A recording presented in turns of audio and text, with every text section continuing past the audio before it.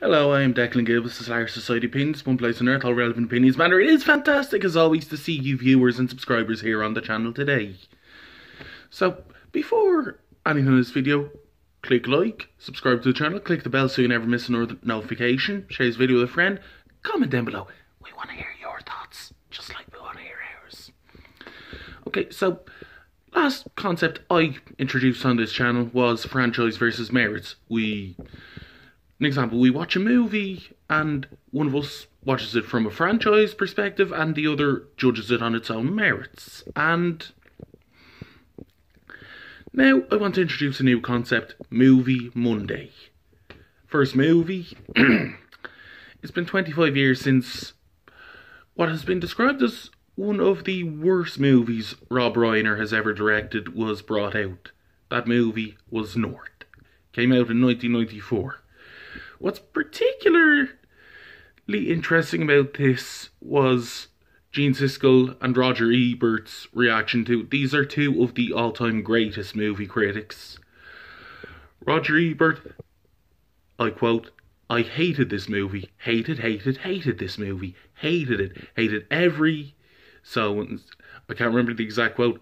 Every... the audience insulting moment of it. They both said that the movie made them feel unclean.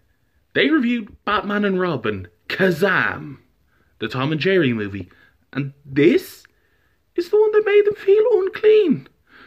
How bad could it really be?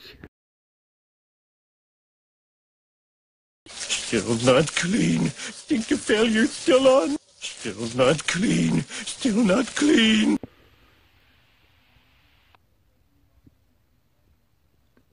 That was arguably the most special heap of crap I have ever seen in my life.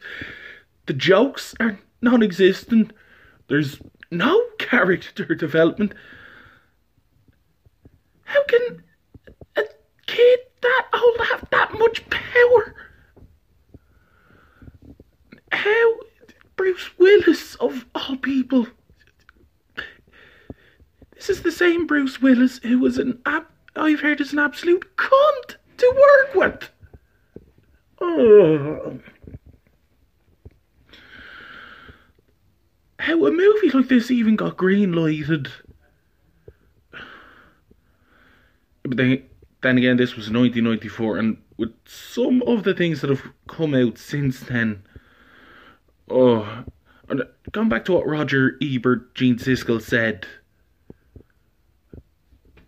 I know exactly how they feel. I actually think they're being too nice to this.